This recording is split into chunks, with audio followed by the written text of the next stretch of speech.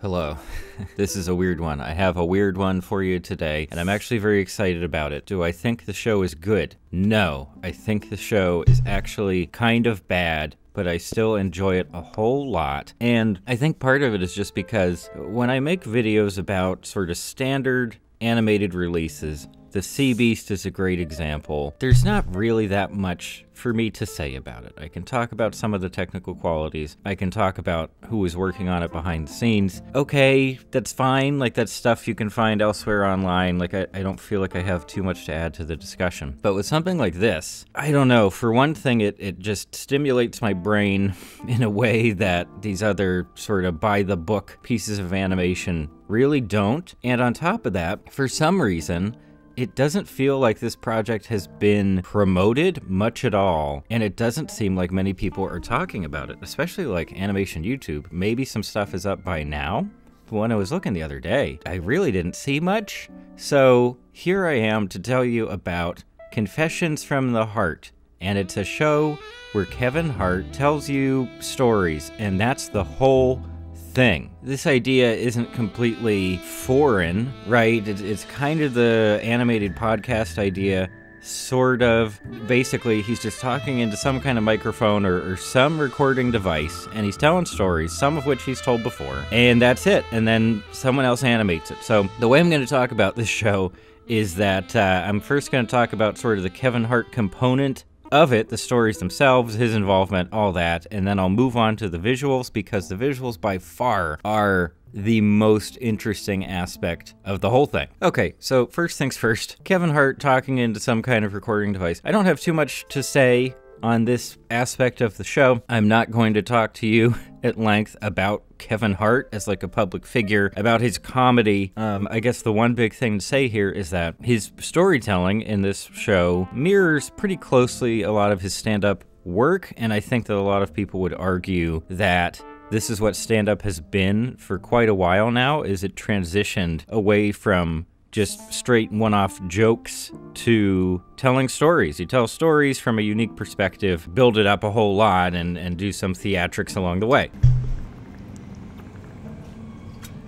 It's just a garbage truck going by, don't worry about that. As for the stories themselves, I mean, they're fine. I guess in a way, some of these stories could scratch the itch of people who just like hearing celebrity stuff. Like, they like those shows where, you know, you see where celebrities live and the kinds of cars they drive and what they do with their time and everything and who they hang out with. I guess if you're into that kind of stuff, you sort of get that from this just by the nature of the stories, because the very first one he tells is about getting in a fight with his personal trainer, which is like, okay, I mean, I personally can't relate to that a whole lot. One of these stories about spilling some kind of drink on Beyonce's shoes, he told at a late show years back, so there's that. It's just little stuff, really tiny little stuff that some of it might feel relatable, some of it is probably just like, I'm a rich, famous person stuff. And for the most part, I was kind of surprised that a lot of the stories worked just fine for me. Like, whatever you want to say about Kevin Hart, and there is a lot you could say about Kevin Hart, he's a good storyteller. Like, he can keep you captivated. He knows how to build up to certain moments. He knows how to put on this tone where you're with him the whole time. You don't get lost in the shuffle. You don't get bored all of a sudden. No, even if he's just kind of rambling on about a certain detail, you're in it. And honestly, that's really all there is to say about his stuff, I guess, other than the fact that he seems to just be recording in a room, like maybe on a couch or something. He is not in a booth. He's not in some kind of studio space recording this with a bunch of sound dampening around and all that into some kind of massive, expensive professional microphone. No, it really just sounds like he's recording in his living room or something, in a very large room, I'm sure.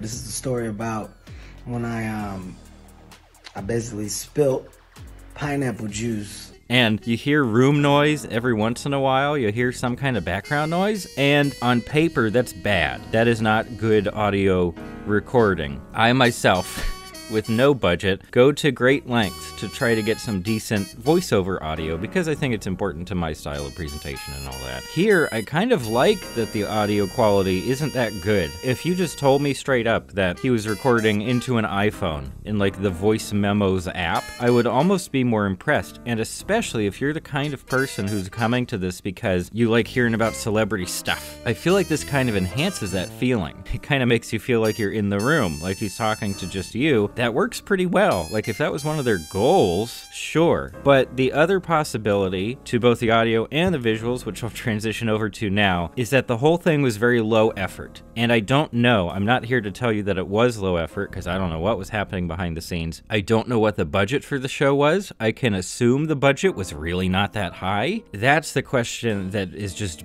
burning in my brain and has been ever since I watched it for the first time. I've watched it multiple times at this point, and I'm just fixated on this question of whether it's like some kind of joke, whether they knew and it was low effort on purpose, as if it was done rather quickly. Just a sensation I get from the whole thing. And I mean, you've been watching footage from the show this whole time. You know what I'm talking about. You know what I'm talking about. The visuals on this are insane.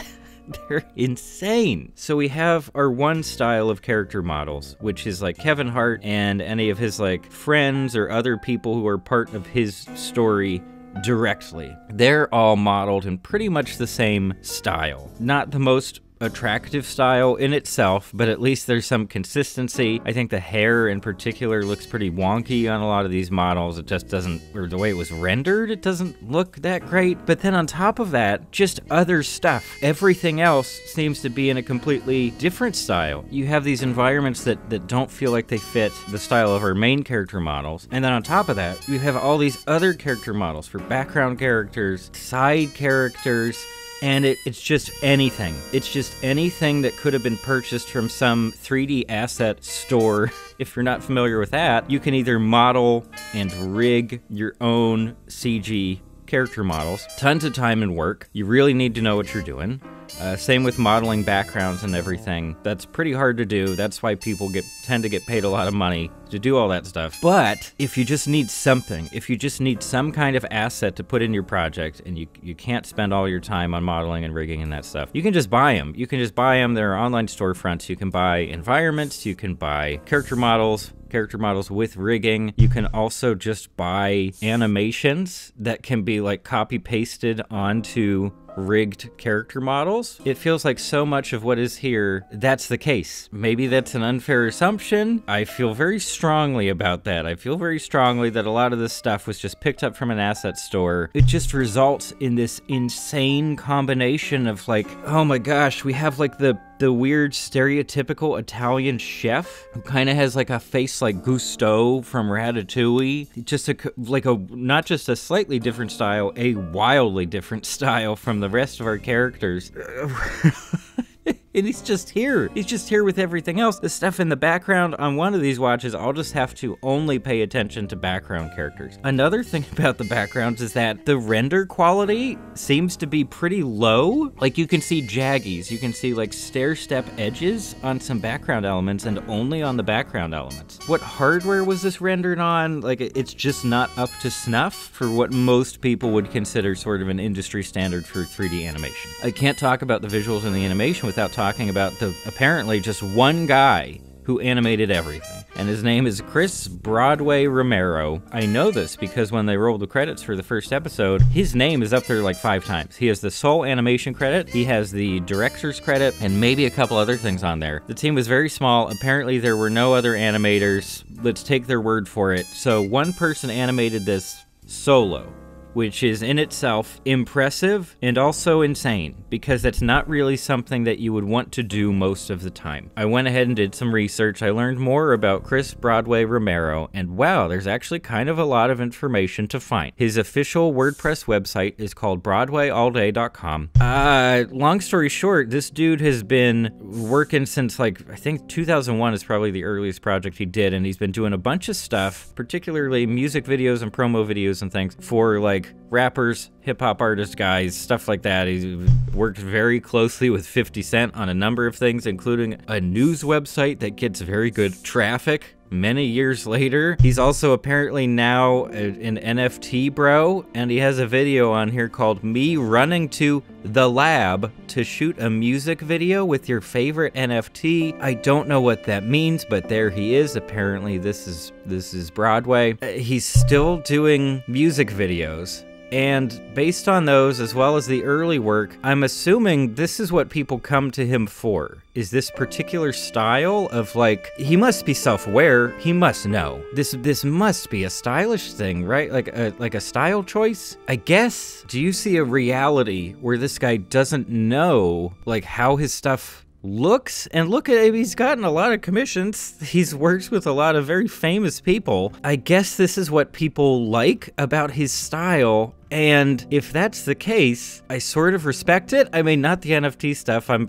very much against that. That kind of goes without saying. But beyond that, like if he purposefully phoned in his work on this Kevin Hart show, or maybe Kevin Hart himself was very aware of this stuff and he thought it was kind of funny that it looked so ugly. Okay, that's kind of like, I kind of respect that. But then for some of his actual music video stuff, like, yeah, it's sort of in this like ugly, probably mocap animated style.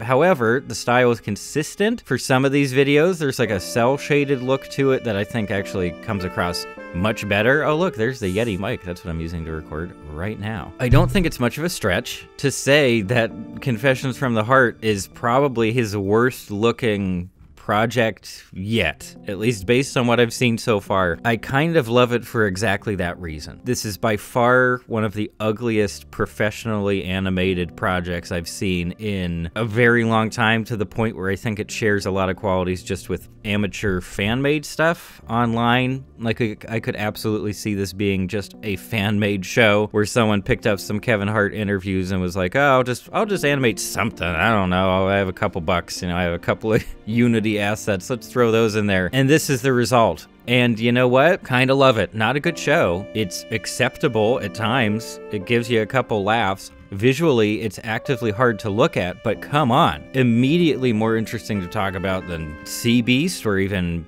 Bad Guys, which I liked a whole lot, or any number of new animated shows. Like, it is something different. It is something genuinely weird, and I have no idea what the intentions were. I don't know what the behind the scenes looked like on this. Also, I'll go ahead and say this right now, Broadway, if you want to do an interview, I'm sure you're here in LA. It sure seems like you're based in LA. Come on over, we'll do an interview. I think that would be a lot of fun, unless you're trying to promote your NFT projects, in which case, no, I'll probably cut that out. But you know what? I think that's all for now. I do not have a lot of heady analysis on this show for you. I hope you check it out. Genuinely, it's on the Roku channel. It's a Roku original. I hope I didn't forget to mention that. And it's absolutely worth the time.